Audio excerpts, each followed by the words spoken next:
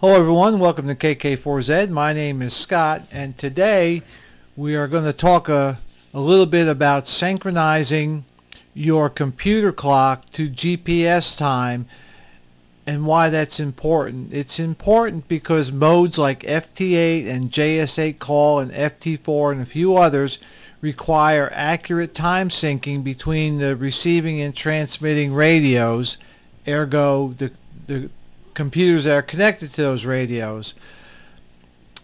They say that if you have a more than a 2-second time difference between the two stations, the modes will not decode or encode with each other.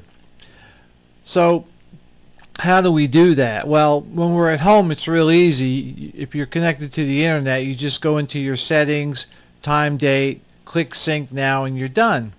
But what about when you're out at a park or on a mountaintop doing a SOTA or a POTA activation and there is no internet and there is no cell service, and therefore you don't have a way to synchronize your computer clock so that you can talk to somebody else using one of these modes? There is a fairly easy way to do it, and I'm going to show you real quick on how that's done. You use a dongle, a GPS dongle, and I'll show it to you. This is the one I use. It costs about $12 on Amazon, and if you go to my blog kk4z.com, I'll have a little write-up on this and have all the links. Right now my software I'm using to record this video is not letting me put text in there, but I'll have all that for you. And so right now I'm going to reach over to my laptop and plug it in. Okay, so I've got it plugged into the USB port, and if you look on my screen, I have two pieces of software. The first one we're going to open up is BKT Time Sync, and again I'll provide a link for this at my blog where you can get to it, and I'll also provide a link for the GPS. And I have made a slight error, so just hang on a second. One thing you have to do, and I always forget to do this, is you got to do it in administrator mode. That way it will it will change the clock on your computer. Alright, let me drag this over here. There it is. Okay, you pick a COM port for it. And since I don't know what the COM port on this one is, I'll have to do something else. Down here at the Windows bar, you right click, go to Device Manager,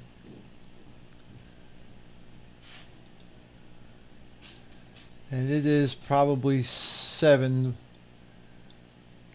And I'll show you real quick what this looks like. So if you right click on Device Manager, you get up this, and these are your COM ports. These two are for my radio, and this is for the USB device. So I'm going to click on that. I'm going to go over here and click on 7,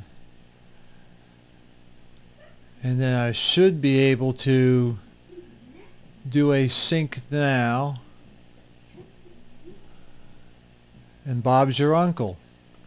You just click sync now, and I was off by 48 hundredths of a second. It gives you the time it was synced, and so we're good to go. So that was pretty easy. Now, as an added bonus, and I'm going to make a little noise here because I'm going to turn my radio on.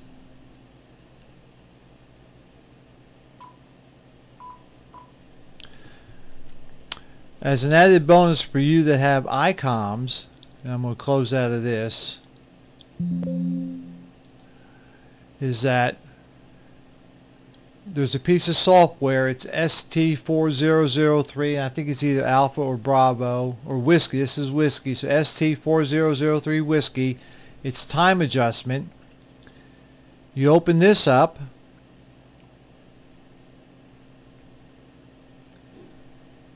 alright, let me drag it over. It's on my other screen. Let me, and then As you can see, you've got selections for a lot of your different Icom radios. Right now my 7600 is hooked up, and so all I have to do is hit run,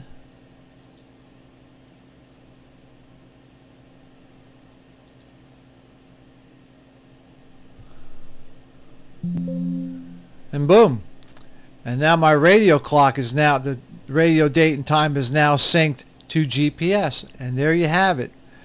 Pretty easy, pretty straightforward. Bob's your uncle. I hope this helps. Again, it's only for modes that require accurate time syncing within about 2 seconds.